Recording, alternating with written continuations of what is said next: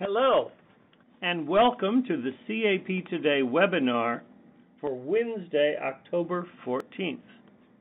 I'm Bob McGonigal, the publisher of CAP Today, and I'll be your host and moderate a question and answer session today after our formal presentations. Today's webinar is entitled Detection of Therapeutically Targetable Mutations in Non-Small Cell Lung Cancer. Is there a one-size-fits-all cell-free DNA test? This webinar is made possible by a special educational grant from Agena Bioscience, and we're very grateful for their support and their help in bringing this event to you today.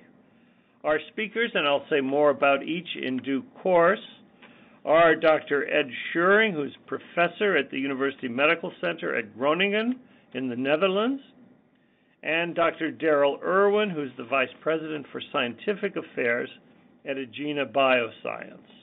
We're quite global today. Dr. Irwin is speaking to you from Australia. Dr. Schuuring is speaking to you from the Netherlands.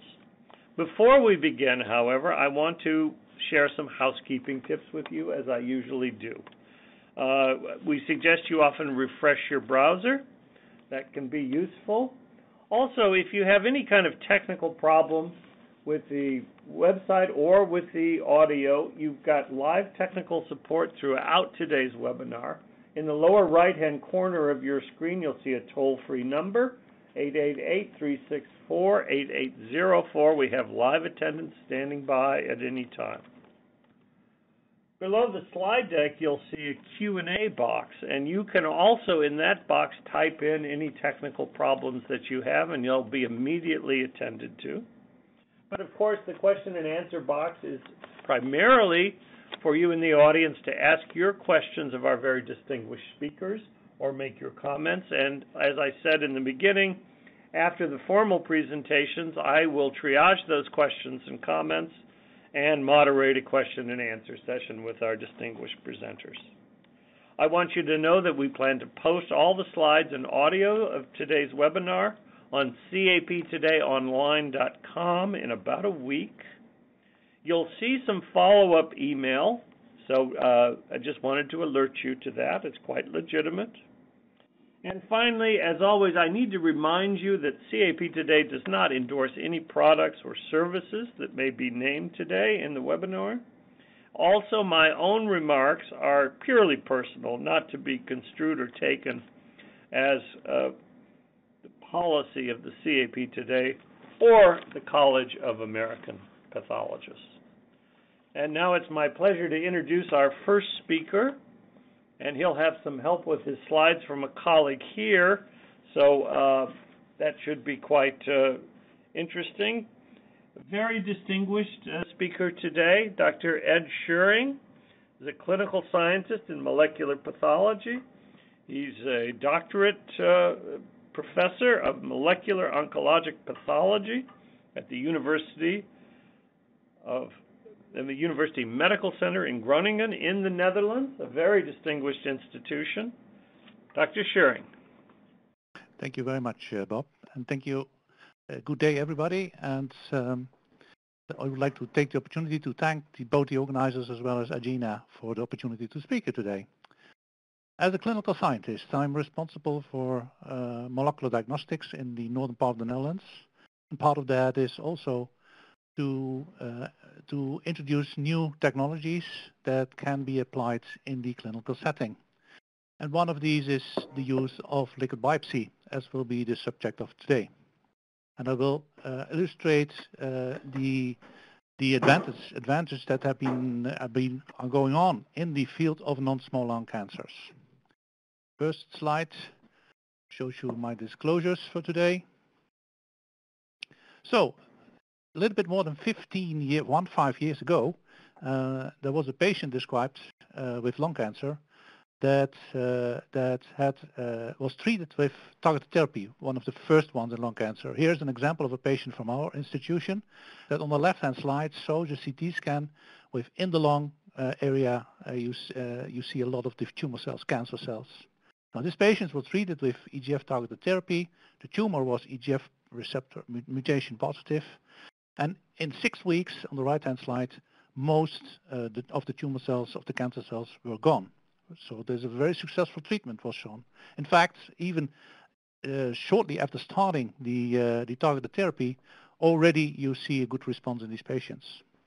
Now, this was the basis of a new change of strategy of treatment lung cancer patients worldwide. In fact, we are not treating any more patients based on stage of disease or histological type using systematic treatments like chemotherapy or radiotherapy, but now we're switching gears to identify, to describe the molecular changes that occur in a tumor biopsy, and based on that information we find the drug that it's specifically targeting these mutations. So we're moving into individual therapy, precision medicine, the definition of precision medicine. And we, working in pathology, have the task to perform this molecular diagnostics, so the molecular pathology. So this means if we now go to look at what drugs that are available in the Netherlands nowadays for lung cancer patients, you can appreciate on this list here a long list of different targeted drugs that are available for the targets that are also indicated, like EGFR, BRAF, etc. And the percentages indicate the frequencies of mutations in these genes that we found in the Dutch population. Now, yeah, you can appreciate that this list is already quite large and is growing.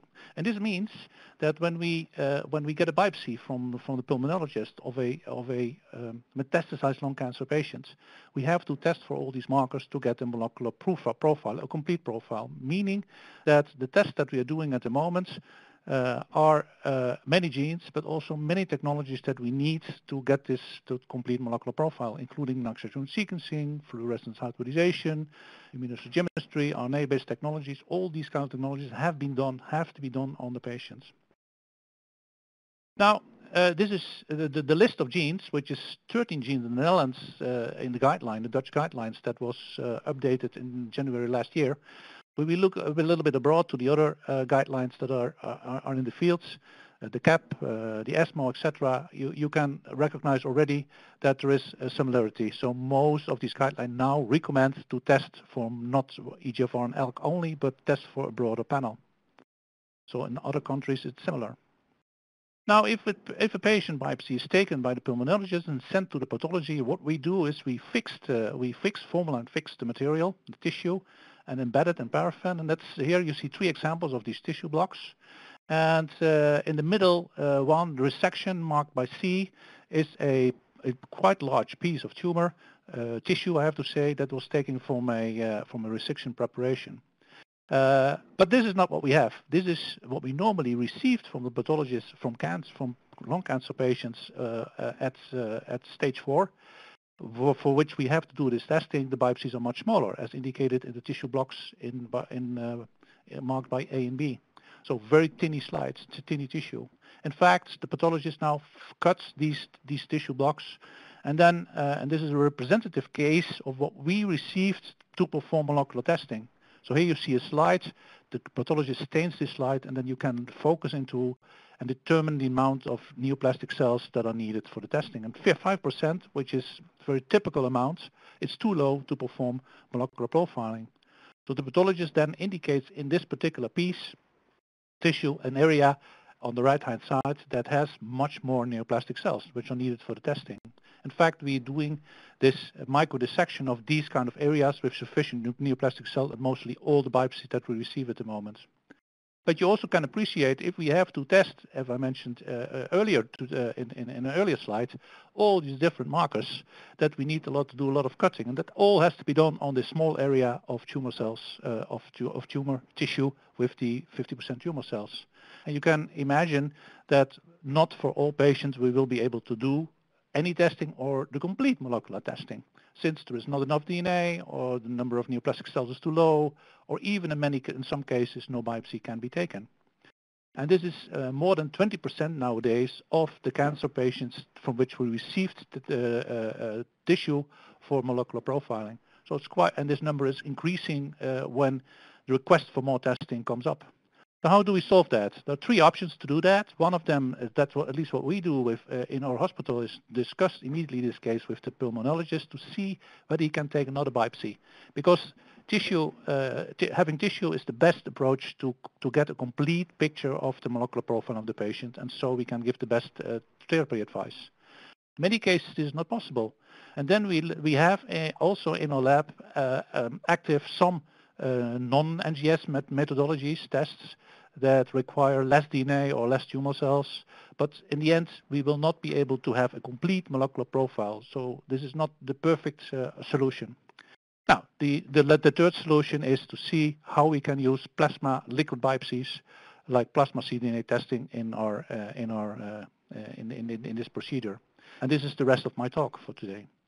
So here it's indicated we do the molecular profiling mostly on tissue biopsies, but now we're moving to see whether we can use the liquid biopsies as a tool to do the analysis. And this is not new because it's already part of many international guidelines that allow to test liquid biopsies when no tissue biopsy is available for lung cancer patients.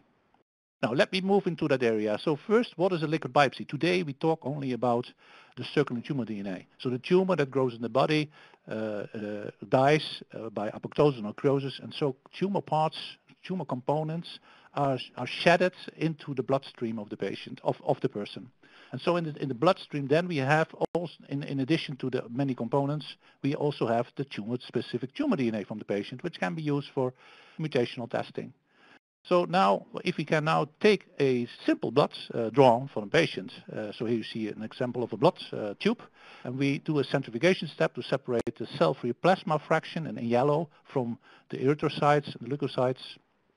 That cell-free plasma fraction contains many components, including the tumor-specific DNA. So we can very easily get our hands on DNA shedded from the tumor, shedded into the bloodstream. However, there are some differences on doing this testing on plasma versus if compared to tissue. And I don't have time to go to all of them, but I would like to share with you three which are quite essential.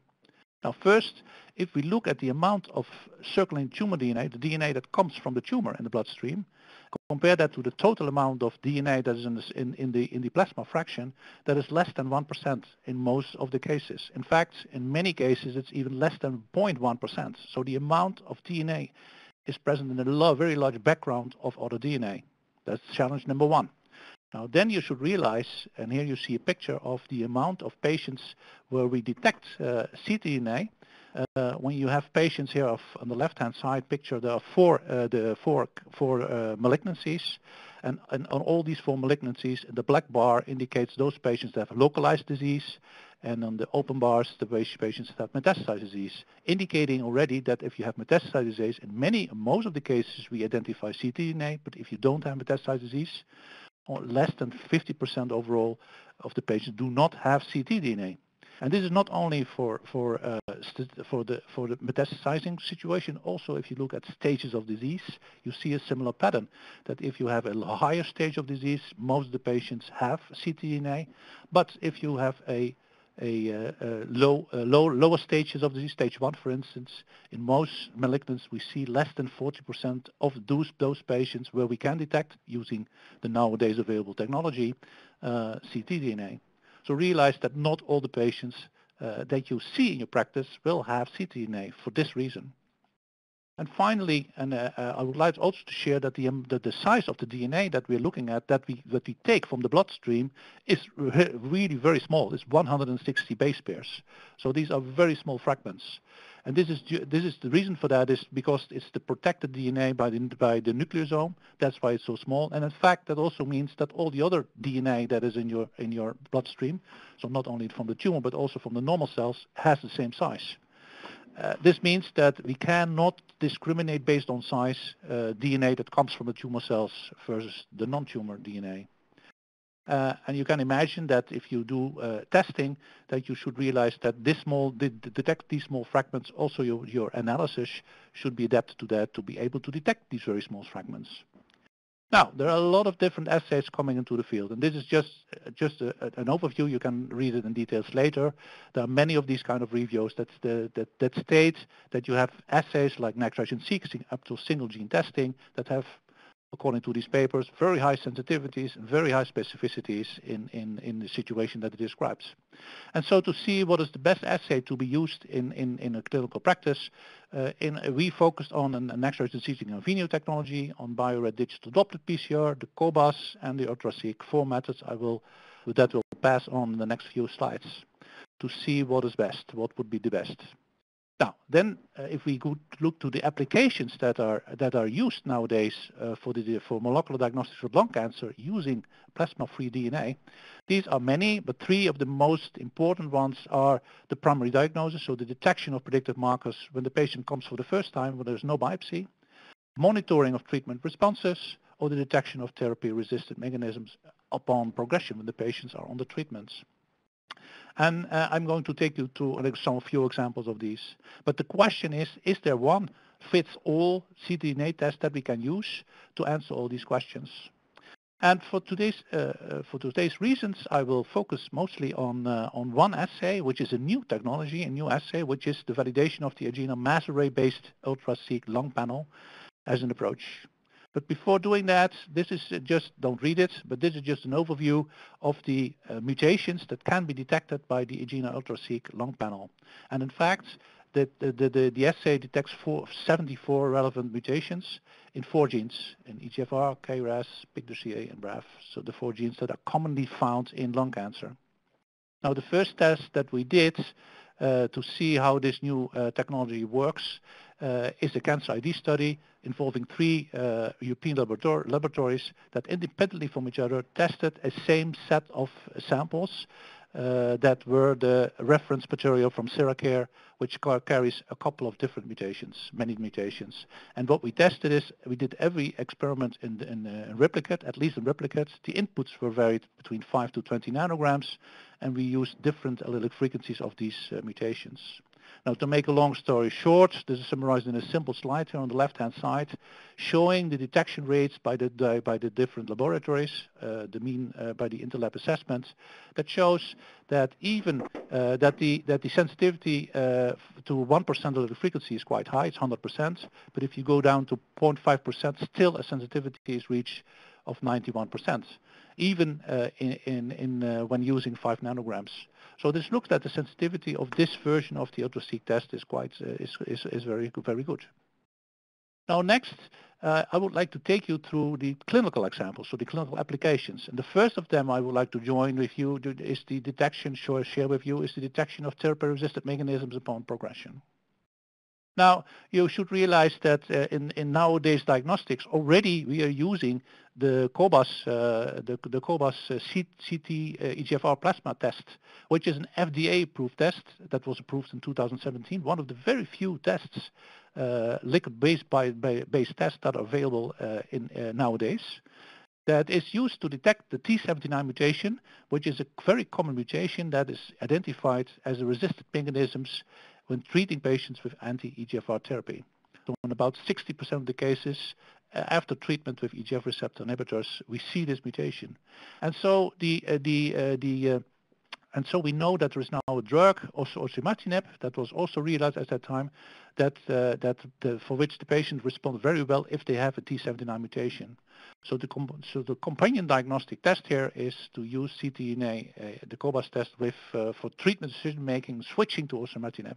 So this is the goal. But if we look at how it works nowadays, it's a bit more complex, becoming complex. This is because of the many new drugs that are coming to the field. On the left-hand slide, you see the resistant mechanisms that we see if we treat the patients with the classical erlotinib and gefitinib anti-EGFR receptor drugs. Then the resistant, as I mentioned already, in about more than 60% of the cases, you find the T79 mutation, and that was the reason to treat this patient with osimertinib. Now, if we now have looked to the patients that are treated with osimertinib, all these patients also become resistant to this second drug. And in fact, then, if we take a biopsy and look at the mutations that we found in those resistant osimertinib-treated patients, we found a totally different pattern of resistant mutations. No, not T79 anymore, not EGFR, but many other mutations. Now, this drug is so popular that about a year ago now, osimertinib became first-line therapy. So it's the first choice of patients that have an EGF receptor mutation. And we also have first data now on the mutation patterns that we see when in the patients that become resistant to osimertinib. And here we see again a different pattern of mutations. So this means that in nowadays diagnostics in lung cancer for EGFR, and this is not, and I'm not mentioning all the resistant mechanisms for ALK, ROS, MET, so it's even more complex.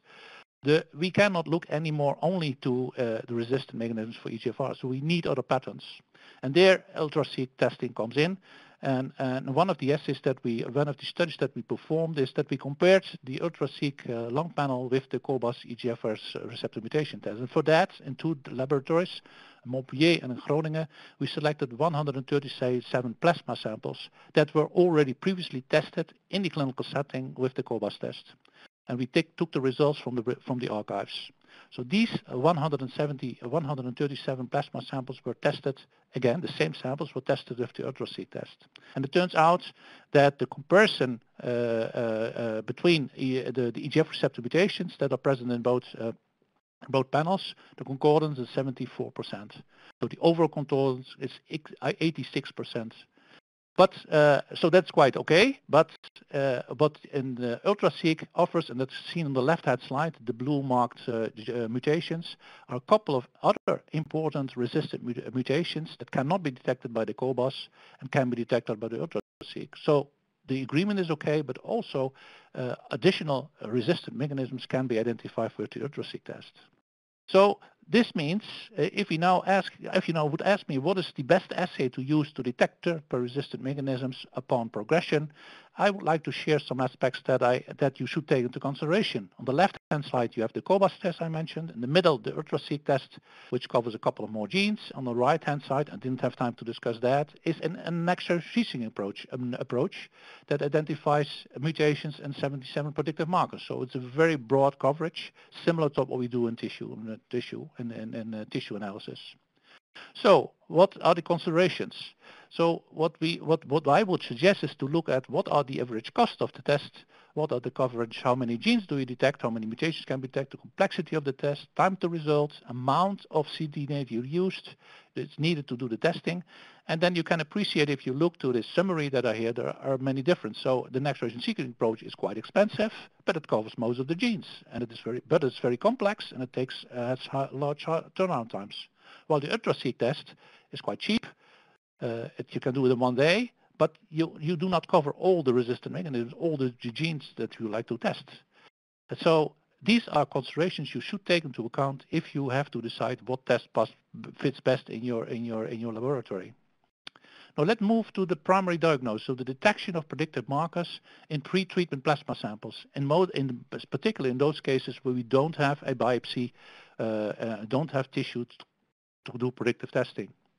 Now here we very recently finished a study, which is not published yet, unpublished data, that we selected a cohort from two laboratories, Groningen and Hamburg, of 72 non-small lung cancer patients. And from these patients, these were treated with tyrosine kinase inhibitors, immunotherapy or chemotherapy, so it was a mix. But from these patients, we selected plasma samples that we had at diagnosis, at first evaluation, so after 6 weeks, when the first CT scans are done, and at progression. And now we use this sample to study several aspects. And the first aspect was for all the mutations that were identified by the UltraSEEK lung panel on any of the plasmas that we tested. So there were 131 different variants across 45 patients. And then we developed a digital droplet bio-rad-based assay for each of these different mutations and validated whether there is what the agreement was between these tests on the same plasmas. And the concordance was really quite impressive. It was more than 90% of the cases were detected by both assays. So this looks fine. Next, what we did is we had a couple of cases, 11 in fact, where we could not find at baseline with the UltraSEEK a variant, a mutation, while the tumor that was, we also had data from the original tumor tissue, carried a mutation, as listed here on this slide. And so what we did is we repeated the testing with of these negative, UltraSEEK negative cases with the highly sensitive digital droplet assay. And we could find only in two cases a mutation that was comparable to what we see in the tissue. So in fact, in 9 of 11 cases, the UltraSEEK baseline plasma samples are true negative ctDNA negative samples, confirmed here by the digital droplet. So the sensitivity, also the clinical sensitivity to be able to, in these samples, is very good for the UltraSEEK test. Now next, the question was, how does the detection then correlate with the mutation that we already identified previously in the tumor tissue?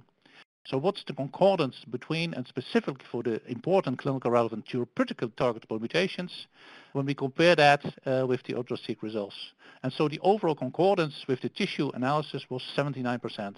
So if we now look, and you can see on the left-hand slide on the blue marked area, these are the most clinical relevant mutations that have clinical impact, and the concordance becomes even 85%. So overall it's 79 and becomes even higher if you look at the relevant markers. So the relevance is quite good.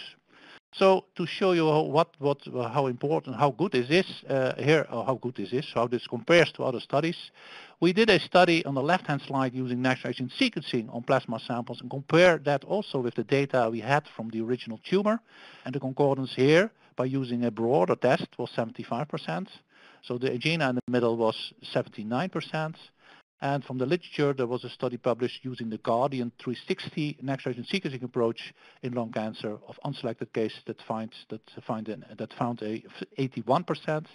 And overall, there was a review already quite old in 2018 published that showed that the overall concordance by many cancers and many malignancies in many stages is about 70% concordance for what you find in the tumor. So this is not 100%, but what we found with the UltraSEEK is quite comparable, or even a little bit better than what we find in general. A final important remark is for testing is we should always go for to get a sample from a tissue, because the tissue will always give us much more information than any test that we have now in the plasma. Okay, so how can we now use this liquid-based testing for treatment plasma samples to determine the diagnosis? Again, here are a couple of options. In case you don't have a biopsy, there's no tissue biopsy, I would suggest to go for a broad next-generation sequencing panel. Although it's the long turnaround time, although it's expensive and complex, but that gives you a quite similar molecular profile as what you would have using the tissue biopsy. Now, you might then use these UltraSEEK or other mid-sized panels for pre-screening, because it's rapid. You can do the test in one day, and it's very cheap. So it might be an assay that you could put in your implementation trajectory to pre-select cases that can be where treatment can be started quite quickly after diagnosis. And finally, we very recently written recommendations for practical implementation with a European group, where based on literature we have the idea that parallel sequencing, so doing both the analysis on cfDNA and tumor tissue, identifies much more patients that are eligible for targeted therapy. So the combination is probably also a consideration you should consider. Now, let me move to the last example, which is monitoring of treatment responses using changes of plasma mutant levels. So the principle here is that during the treatment, in time, you take blood samples at certain time moments, and then based on changes in tumor volume, you compare that to changes in the amount of ctDNA you can identify in your plasma. An assay that has been published quite often in various occasions. So here we have the monitoring treatment responses, again, 3 different assays that I would like to illustrate. On the left-hand side is a single gene, very sensitive assay, the BioRed system. In the middle, again, the UltraSEEK. On the left-hand side, Roche approaches. So let me first start with the UltraSEEK, which is because monitoring has not been reported using the UltraSEEK lung panel. On the left-hand side, quite complex picture, I guess, to read, but this is just a comparison between the results of the allelic frequencies when you use the digital droplet data with the UltraSEEK normalized data, and hopefully you can see that for BRAF4-600E and the T79M EGF receptor mutation, the results are very comparable. So it's a linear comparison. Now, but more importantly, can you use this now to identify patients that during progression that do better or not? And here I show you the overall survivals, of the overall survival and the of patients that were treated from this population I showed you of 61 non-small cell lung patients treated with both tyrosine kinase inhibitors and immunotherapy. And you can appreciate here on this picture that the blue line is the line in the survival curves that shows a decrease of the number of ctDNA when you compare the baseline sample with the sample after 6 weeks. So a decrease shows a much better survival for the patients, either treated with EGFR, with tyrosine kinase inhibitors or immunotherapy, while patients that do not show this decrease do worse. So this shows that monitoring response, the UltraSEEK is an assay that can be used for that. So if we now compare that to other assays, on the left-hand side, based on a single-base biored assay, where we used the digital droplet PCR of the mutation that was identified previously on the tissue of the tumor of that specific patient, you see a similar pattern again. If you see the decrease in 6 weeks after treatment levels in the plasma, these patients do much better in the overall survival curves. And we also did a very large study that was published last month using the Divinio ctDNA next generation sequencing assay. Similar approach again, but here we sequence both the baseline as well as the 6 weeks after start treatment assay. And again, we can recognize quite clearly that we can identify patients that do better when you can measure the decrease. So this, I think, is an important evolution and achievement that it can be used in diagnostics. But again, but again, this slide illustrates that, for me at least, there is at this moment not a particular assay that would be preferred. It's really depending on what the stage of your disease and how it fits into your clinical setting. So to end up, few comments, final comments. I guess I try to show you that it's a very promising diagnostic tool to use circulating tumor DNA in the cell-free plasma fraction. You can easily take blood. It's a very less invasive assay. The logistics are quite simple, can be introduced in routine easily. It's not very expensive. And I think the mass array-based panel, that's what I tried to show you today, is also one of the players that can be used in these kind of testing. Now, and here's my last slide, summarizing some of the aspect take-home message, I would say. So what I talk about today, and this is the complex slide that you see on the higher part of the slide, that we talked about ctDNA testing today. But you should realize that the whole workflow of using liquid biopsy in molecular diagnostics starts already when you collect your DNA, up until interpretation and reporting the results for the clinicians. And there are many, many steps that needs a lot of attention, a lot of harmonization and standardization. And I think we should take the chance, because changing the world of testing and tissue, it's quite hard because everybody is doing that for many years already. But here we have a chance to standardize these kind of technologies. And there are various obvious opportunities being going on. In the Netherlands, we have a consortium doing that, but there are some larger consortiums going on in Europe and the States as well.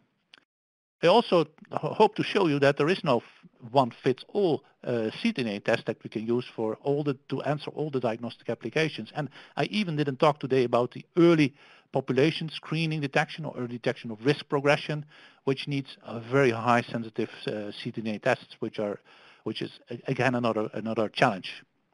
Now, finally, clinical utility is mostly lacking. That means we need prospective studies to show that all these technologies that we're describing can be implemented in diagnostics and have clinical purpose. And that's important. There are not many of these studies, so we should focus in the very near future to set up these kind of studies. Now, finally, I talked about a lot of things. I didn't talk about important challenges. I would just want to mention here very briefly about the cost effectiveness. Reimbursements are not arranged in many countries. I think centralization of the complex testing is needed, and quality control and quality testing and assessments of plasma and ctDNA testing. I didn't point that out, but that's also very important to take part of that. Now, let me show you here the slide of the people who were involved, at least in some of the studies that I showed you today. And with that, I thank you for your attention, and I will give the work back to Bob. Thank you very much. Dr. Schuuring, thank you very much, and do pay some attention to this wonderful team that stands behind Dr. Schuuring and his important work in the Netherlands. Remember, at any time you can type in comments and questions in the question and answer box, and we'll get to those following our final presentation, which will be queued up now. And that presentation will be given by Dr. Darryl Irwin. He's a PhD, and he's the Vice President of Scientific Affairs at Agena Bioscience. Dr. Irwin. Thank you, Bob, and thank you, Professor Schuuring, for your presentation and the interesting data that you shared with us. It's been a pleasure for us to work with you and your team at Groningen, Ed, and we look forward to further collaborations and delivering more data together. So today I'm going to update you on some information about Agena Bioscience, particularly as we are launching a new version of all of our oncology products, including our liquid biopsy products over the course of the next 2 weeks. So I can give you some performance characteristics and other details on those products. Agena is a global company, just like this webinar, so based in San Diego, in California, but also with offices not far from Professor Schuuring in the Netherlands, being in Hamburg, Germany, an office in Shanghai, China, and where I come to you from today, Brisbane, Australia. Agena's mission is to provide affordable, targeted genomic testing to clinical laboratories across the world. And we do that using the mass array instrument, which is the instrument that you can see in front of you. It is a desktop MALDI-TOF mass spectrometer with a liquid handling station on the right-hand side that delivers a variety of different applications. So as I mentioned, we are launching a new version of all of our UltraSEEK panels. That version 2 will be launched by the end of this month, and we have done a thorough redesign and revalidation of all of these panels. So we've done in silico verification of the primer design to ensure accuracy of the target. We've then done a limit of detection study for each assay that's in each of the panels, and we've done that using a synthetic oligonucleotide, which can be quantified via digital PCR and then spiked into a wild-type DNA background at known frequency so that we can determine the limit of detection in that model system. If there were poor-performing assays, that we've redesigned those to improve the sensitivity and the specificity, then done full functional testing. And we've also included in this panel, the verification includes DNTP and a DNTP-DUTP mixture with UNG in order to control carryover contamination, which is very important when you're looking at assays that have these sorts of levels of sensitivity. So in our verification study, we observed 100% specificity across all of the panels. And then the sensitivities of the panels are on your screen. So, for example, for the UltraSEEK EGFR panel, we've got 100% sensitivity at less than or equal to 0.5%. Again, similar with lung. And what you can see in there is you can also see the breakdown. So for the UltraSEEK Lung panel, which is the one that we have been focusing on today in today's presentation, 71% of the assays had a limit of detection of 0.125%, 17% of the assays at 0.25%, and then 9% and 3% at 0.5% and 1% respectively. So you can see the vast majority of our assays are well below 0.5% and reaching all the way down to 0.1%, as Professor Schuuring also showed in his data. We also did a thorough inter-laboratory performance test. And again, when we send these kits and materials out to various different laboratories across the globe, we're achieving high levels of sensitivity and specificity. In this study, we're using reference standards from Siricare at 1% and 0.5%, as well as those synthetic titrated in standards at 0.5 and 0.25%. The software comes with a brand new, the applications come with a brand new reporting software, being our somatic variant reporter So this somatic variant reporter is a universal HTML-based reporter that actually brings all of our oncology panel reporting under a single software umbrella. So this same format is used for our UltraSEEK, our iPlex HS panels, as well as our ClearSeq panels. Now, the HTML format is very nice for the user and very nice to the eye, but it's not particularly useful for a LIMS system. So the output is also generated in a comma-separated values file format, such that you can put it directly into your LIMS system for automated reporting. The user can modify the thresholds when they bring up the report. The report actually recognizes the data, the assays and the data that's on the plate, and it identifies which panel is being run, and it brings up the default thresholds for that panel that are the Agena derived default thresholds. Now, the user at this point can modify it, and if the user does wish to permanently use modified settings for analysis, they can save that into the default settings file, such that it always brings up their particular settings in case if, for example, a laboratory was to validate the test on alternative settings. So this is the output of the somatic variant reporter here, and this is, for example, a Sericare 2.5% standard. So first of all, you get the QC status, so that is passed, and if it hasn't passed, you'll get a variety of different QC messages as to what the issues observed were. The location of the sample on the plate, because many of these are multi-well panels, so you can click on that and it identifies all of the wells that's been utilized to call that particular sample. Then we have a list of the variants that are detected. So you can see, for example, here we've got a KRAS protein change G12C, coding change 34G to T variant that was detected in this sample. Nice strong Z-score there of almost 12, and the calculated variant allele frequency and confidence interval is reported.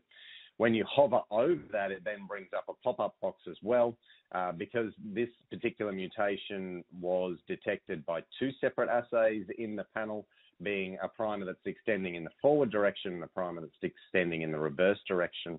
So it's those two assays that are used to confirm this mutation. And the details for each of those assays, including the Z-score, the variant allele frequency, the well on the plate, and the plate that's being utilized. And you can see there are several other mutations in this sample as well that are all listed in the table. It does also confirm the number of variants that were not detected, and if there were any indeterminate variants. Indeterminate variants are examples of where we do have redundant assays that are detecting a variant and they've given conflicting results. That will be reported as an indeterminate variant. Or if you've had a QC issue in running the panel, any mutations that are in the wells that have failed QC will then be reported as indeterminate. Okay, so we had the great pleasure to work with Guardant Health on a study in KRAS protein change G12C in advanced non-small cell lung cancer. Now, this study was actually the CodeBreak 100 study, which was the clinical study that was utilized to approve the companion diagnostic for Lumakras, the breakthrough therapy for KRAS G12C, patients carrying KRAS G12C mutations.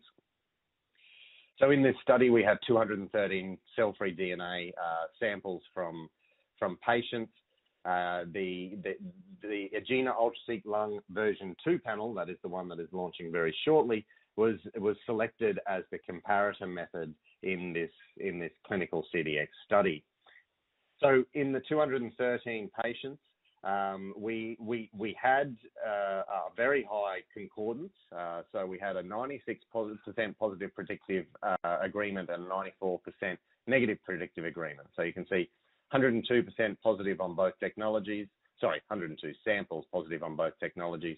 101 samples negative on both technologies. So very, very high concordance there. But of course, there's 10 samples that were discordant. And I'd like to focus on those 10 samples.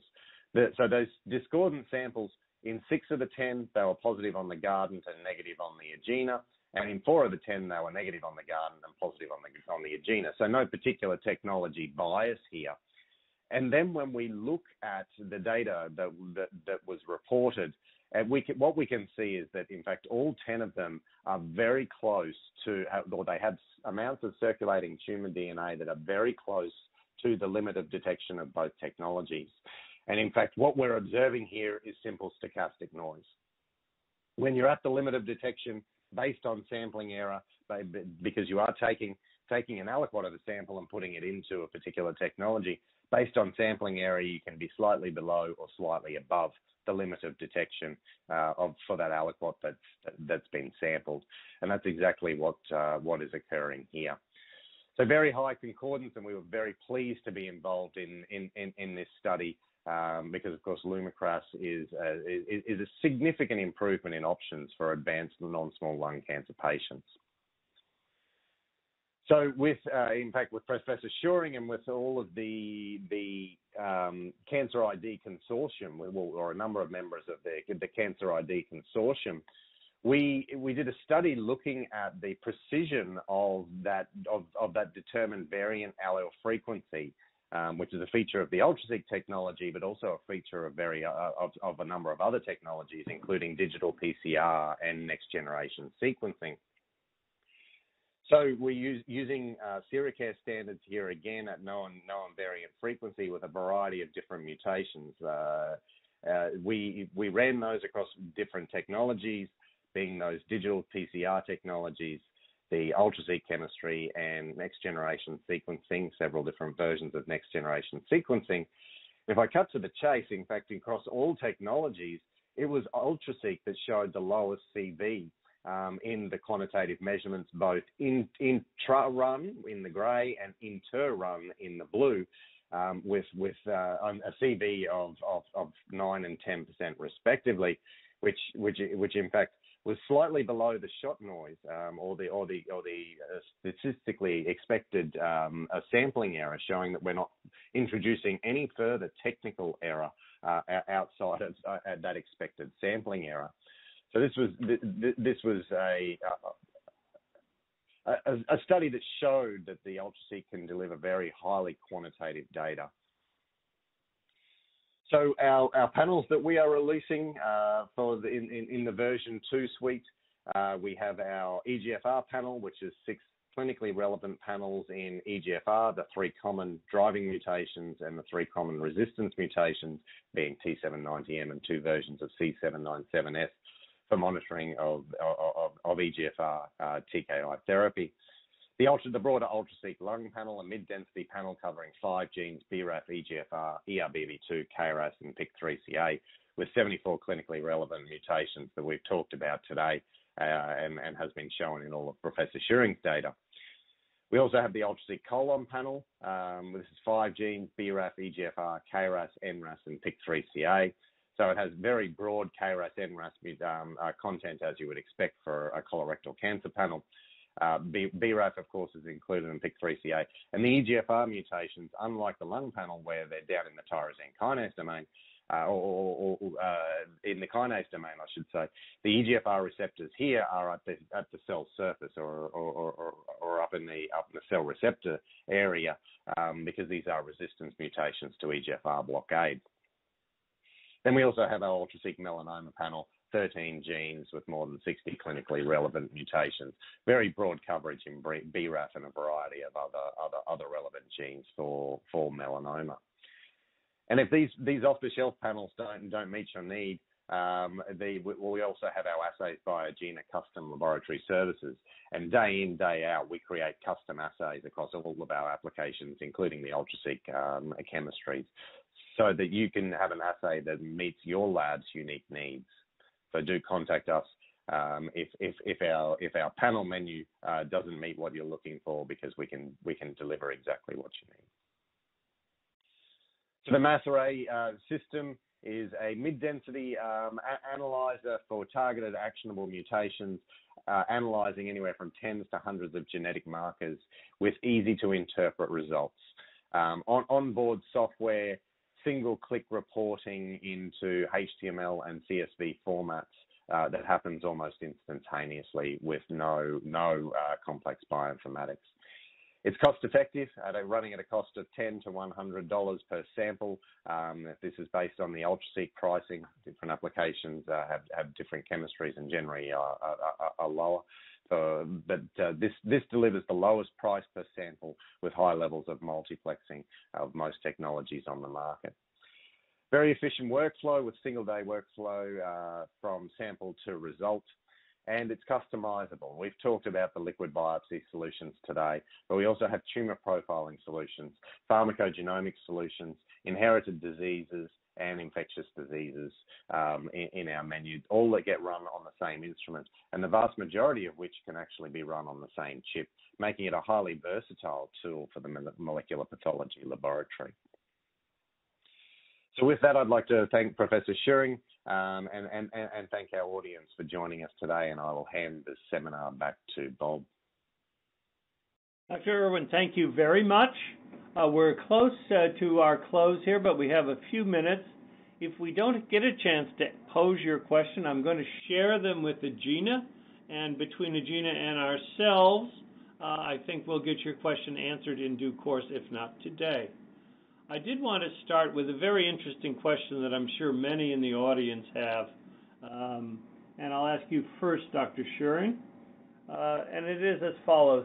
Do the data sets that you have seen and worked with offer any suggestions as to how often a patient undergoing treatment should be monitored for mutation detection?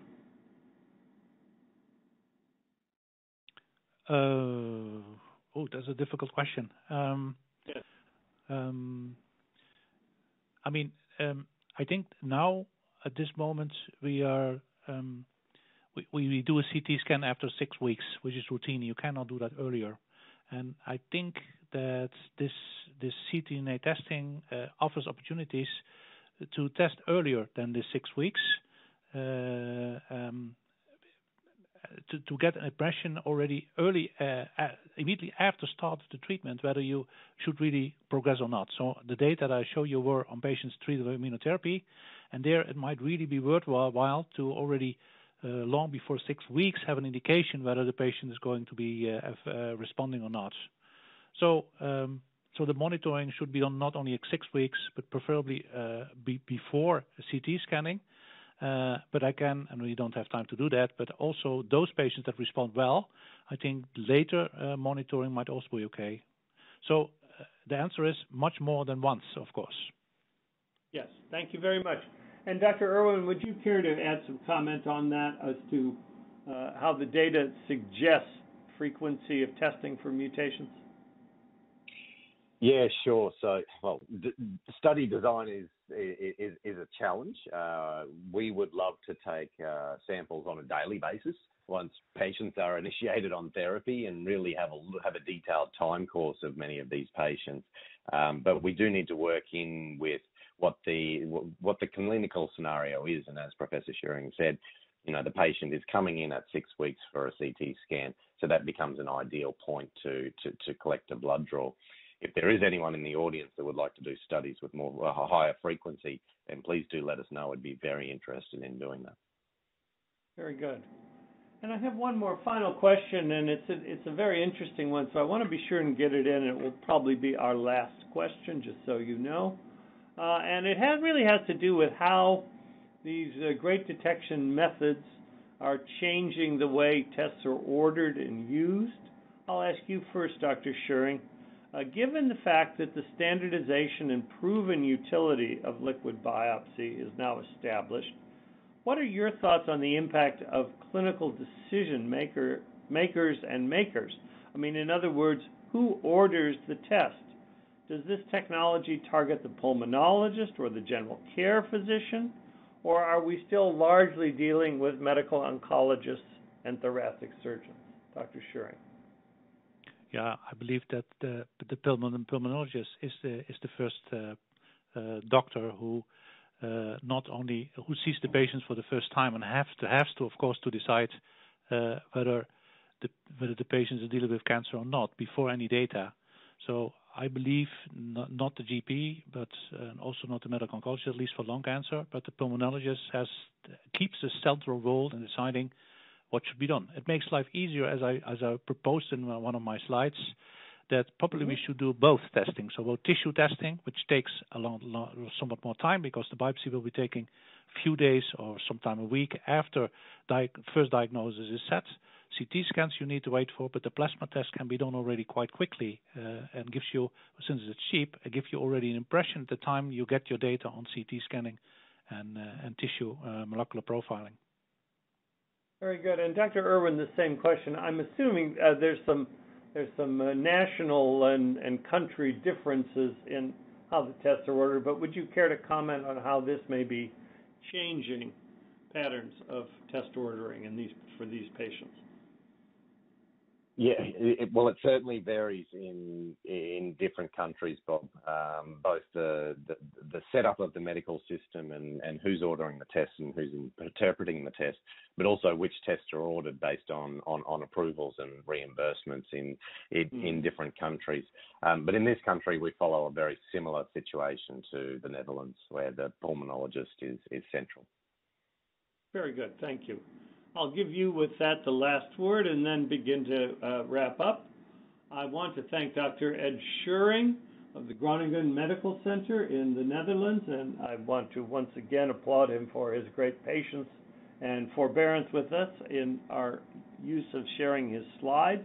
It was an incredibly good presentation, and you will be able to see that in about a week at captodayonline.com. Well done, Dr. Schuuring. Also, I want to thank Darryl Irwin for a terrific presentation on the Agena platform and some interesting results in comparative studies. I, of course, want to thank Agena Bioscience. Their special educational grant enabled us to put this on today, and they were incredibly helpful in putting this program together, so we're happy to present that. Once again, I want to thank all of you in the audience who've taken time from a very busy schedule, I know, to attend today's webinar. And with that, I'll begin to wrap up with thanks once again to Dr. Schuuring, Dr. Irwin, Agena Bioscience, and all of you in the audience. Thank you very much. And with that, I'll bring this webinar to a close.